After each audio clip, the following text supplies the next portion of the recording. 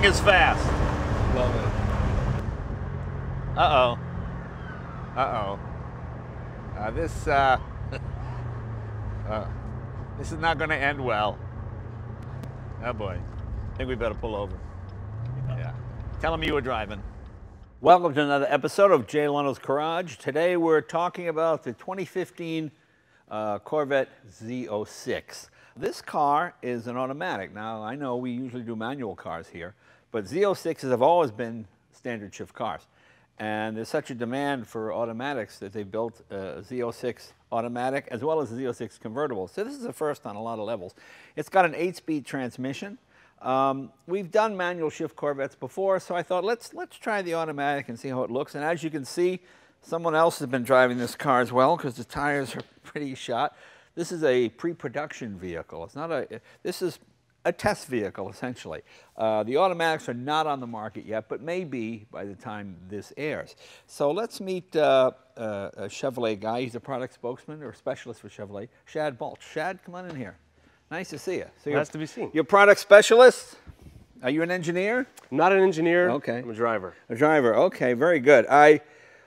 Still the greatest sports car of all time, almost for any amount of money, this new Z06. It's pretty incredible. I mean, it's, for the money, I don't think it's any greater bargain. Now, I have a ZR1, which at the time I was told was the fastest Corvette, 640 horsepower. They never built anything faster than this, and of course, then they come out with this.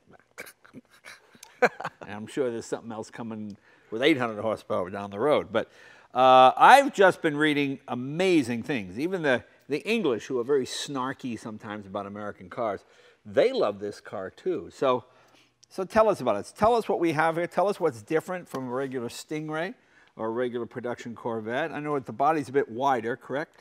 It is. This basically is a race car that is street legal. Right. Literally, the Chevrolet Corvette engineers designed this car, the Z06, right alongside the C7R, the race car. Right. Which is, of course, has numerous accolades in the American Le Mans series.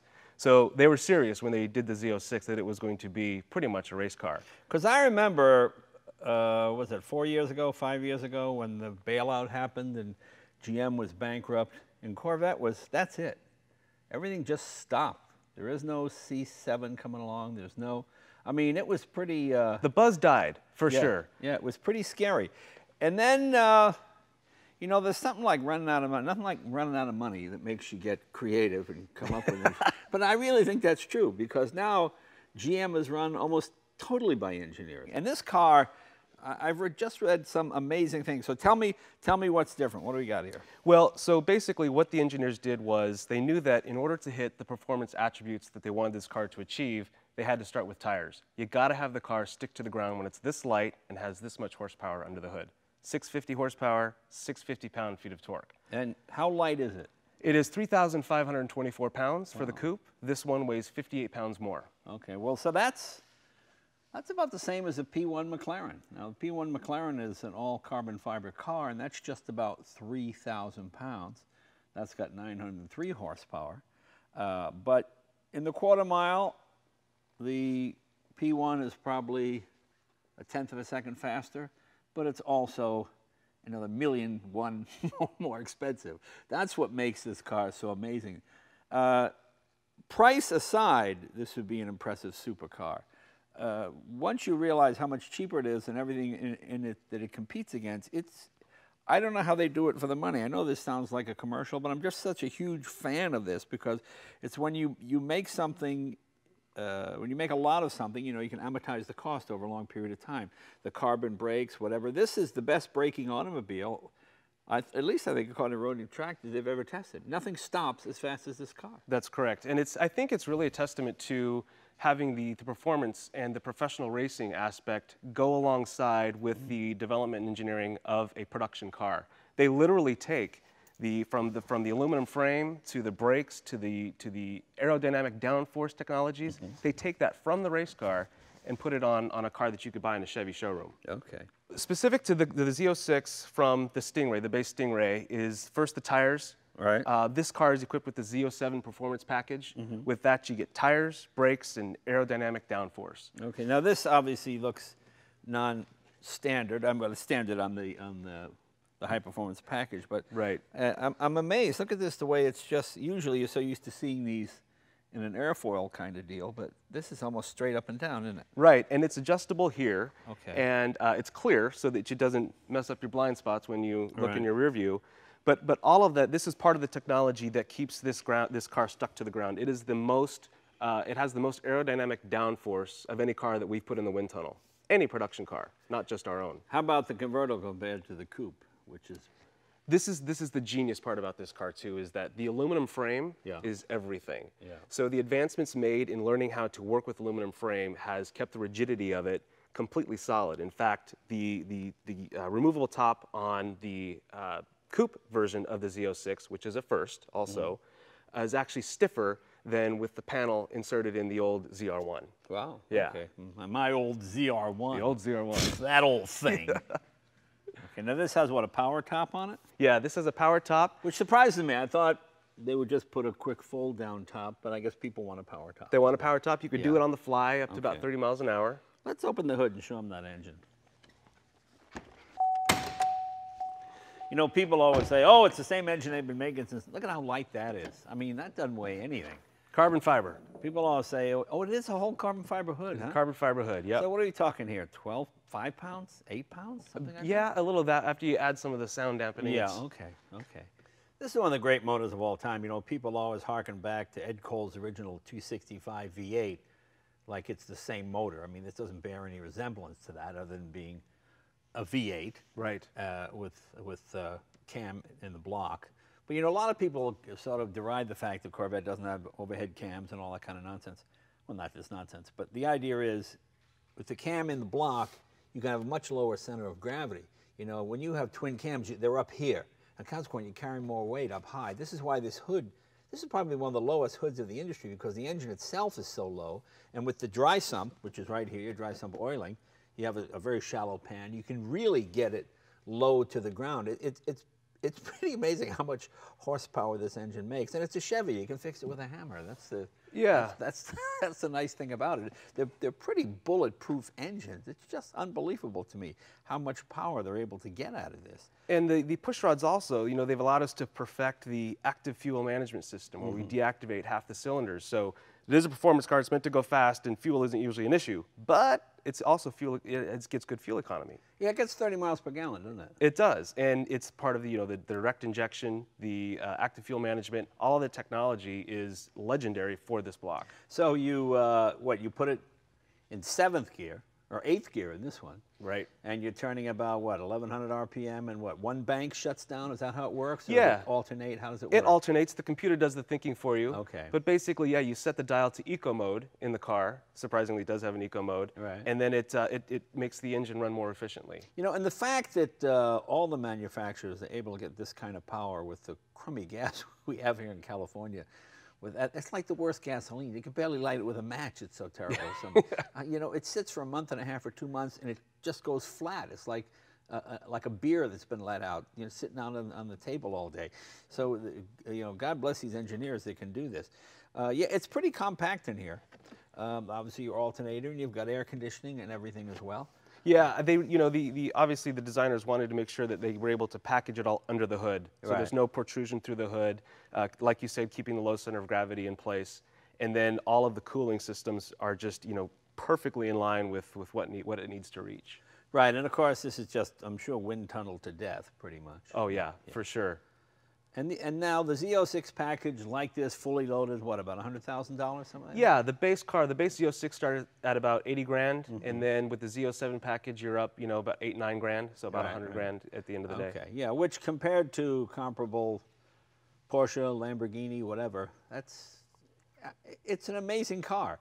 And it's actually great fun, especially to me as an American, to see this put alongside European exotics that cost 2 to 3 times more. I mean, you kind of get that little bit of pride, but yeah, it's made in America, and it's a Chevy, and it's a car you can drive every day. You know, the fun thing about Corvettes is nobody begrudges you for having them. You know, sometimes when you have a fancy sports car, people tend to kind of, look at that guy.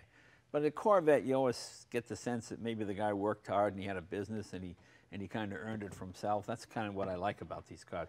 This is like a working man's dream. Most people can't aspire to own a Ferrari or a McLaren or any car like that. But a Corvette, you know, if you work hard and you play your cards right, you can have one of the great supercars of all time for, well, certainly reasonable money compared to other sports cars out there. Let's go around the back of the car. Let's see what else we have here. One kind of fun thing about the Corvette a lot of people don't realize is how much trunk space they have.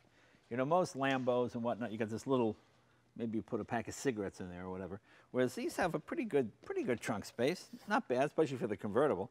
And of course, the Stingray Coupe, that's got all kinds of room. Right, a couple sets of golf clubs, that seems to be the measurement of success for the trunk space in the Corvette. I'd rather drive than play golf. I don't quite get the golf thing.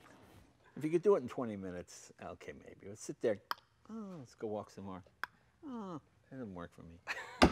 But you're right, there's no compromise with the convertible, No. from Yeah. performance aspect to the practical stuff. Now, this is probably the most controversial view of the car because I meet people that love the new taillights, people hate the new taillights. And it usually goes over 40, they don't like the new taillights, under 40, they do like the new taillights. Right. And it's probably because the old guys want to keep that Corvette continuity of the circular, you know, There's a lot of legacy passion out there. yeah.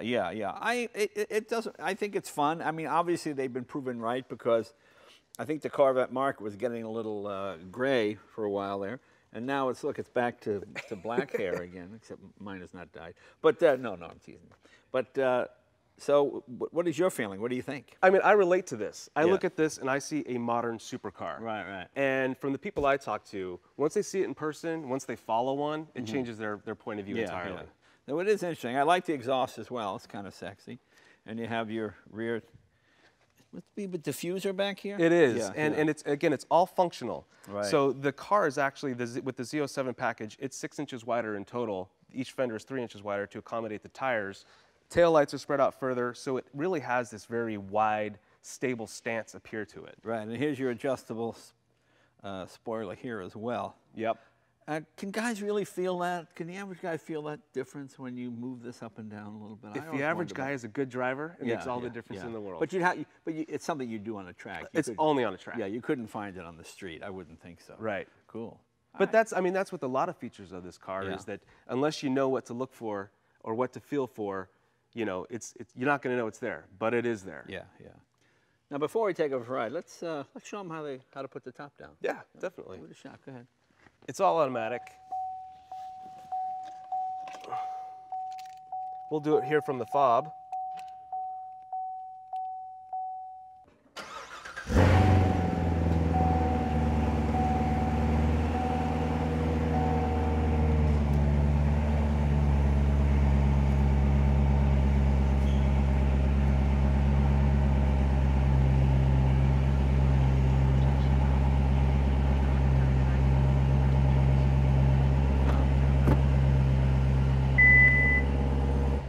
Very cool. There you go.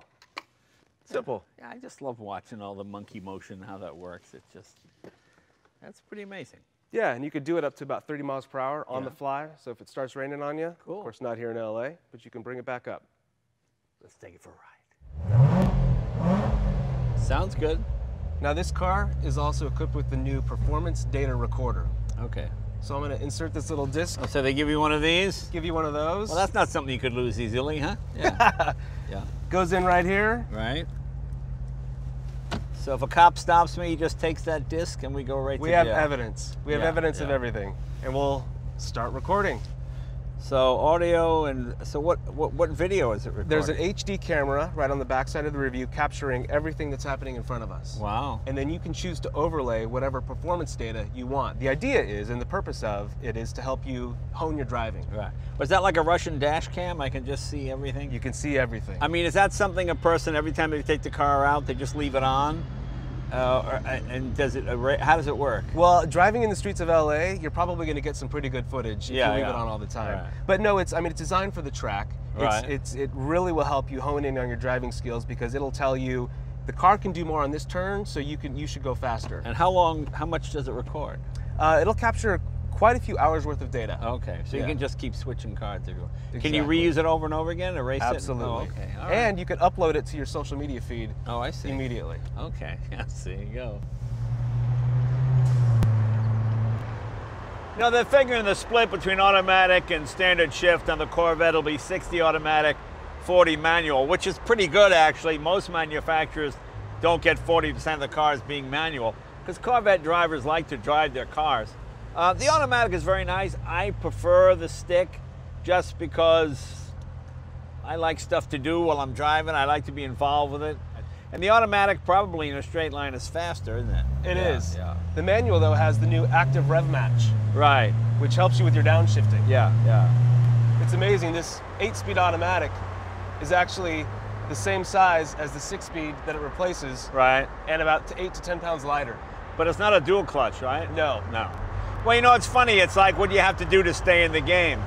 When everybody else had 4 speeds, some manufacturer had 5 speeds. Right. And even if your 4th gear was the same gear ratio as their 5th gear, and you had a torquey motor could pull it, no, you just felt like you were getting an extra gear. That's So right. and then you got to go to the 5-speed. You know? Yeah, exactly. I mean, I applaud Corvette for working on a 7-speed manual box because they could have kept it 6-speed and nobody really would have made a big deal about it. But the fact that they put time and effort into doing a proper manual gearbox, I find that commendable. Now the McLaren P1 will do 0 to 60 in like 2.6, maybe 2.7. This does 0 to 60 in 3 flat. Okay. So with $1 million difference, you can live with the 3/10.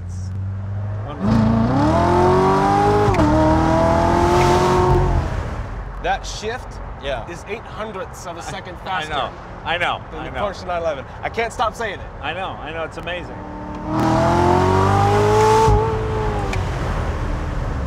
You hit the limiter there, that's what it was? I think so, yeah. God, I love that snap. It just breathes so nicely, doesn't Oh, it? man. So what are our specs here? Is it a 427 cubic inch? It's a 376. 376, so we have, okay. Yep. 376 cubic inch, and of course supercharged. Right, 1.4 liter. Yeah. 20,000 RPM, which is about 5,000 more than what's on your ZR1. Right. Well, it is nicely put together, isn't it? It doesn't rattle or bang or... Oh, it's amazing. I mean, the frame is so key for this car. Right. So rigid, you just feel it. Europeans always complained about the Corvette interior. I never minded it. I always thought it was okay, but I think they've solved that problem. Everything nicely laid out. It's all about you. Yeah. I'm isolated over here. It's amazing how quiet it is when you're not on it. Yeah, those flapper valves in the exhaust, they really Yeah. do a good job. Yeah. The cool thing is this A-pillar here is really strong. This is essentially a roll bar. This will not collapse if you flip this thing over. Because if you flip it over, you're an idiot. But actually, I flipped them over, so I can't really complain. I remember it was a big deal when the speedometer said 150. Now they say 220. Yeah. So we have what? Aluminum frame and carbon fiber, what? Hood and what? Hood and roof panel. Hood and roof panel, okay. And then the rocker panels on the side are carbon fiber. Right. A lot of the aerodynamic downforce components are carbon fiber. Do you think they'll ever do a complete carbon fiber car one day? You think that's next, or is that too expensive? The price is still pretty drastic. Yeah. But I wouldn't be surprised if we saw it somewhere. How much lighter is the carbon fiber than this fiberglass? Is it that much lighter? Well, it's lighter, but it's also extremely more rigid and Right, stiff. true, yeah. And what brakes do they use? Do they use their own Chevrolet, or is it some... These are Brembo brakes. Oh, they are Brembos, Yeah. okay. Carbon ceramic. Right. And they're all cooled. All of the exterior inlets and outlets, Right. they all serve a purpose. Yeah.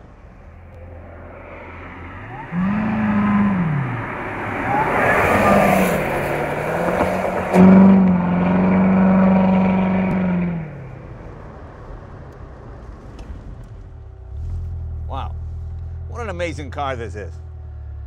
You know, you could have a LaFerrari, you could have 18 of these. I mean, you know, it's really amazing because the difference between this car and any of those other cars is really the driver. I mean, a really good race car driver in this car, I honestly believe, would blow off the average owner of a P1 McLaren or a LaFerrari or any of those cars. That's why this car is such, most people cannot make this car do what it can do. That's the amazing thing. You get a car like this and you can have it 10 years and never know the limits of it because the limits are so high. Certainly on the street, anyway. But it's amazing. It's a car you can drive to the track and beat the hell out of it and then drive it home again. Tires get a little pricey though. They do indeed. Tires and get brakes. a little pricey. Come on, let's head back.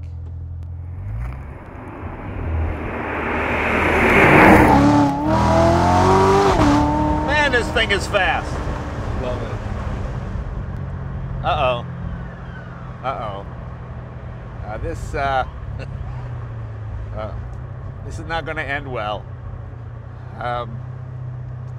See you guys next week. Oh boy. I think we better pull over. Yeah. Tell him you were driving. He was driving. It wasn't me.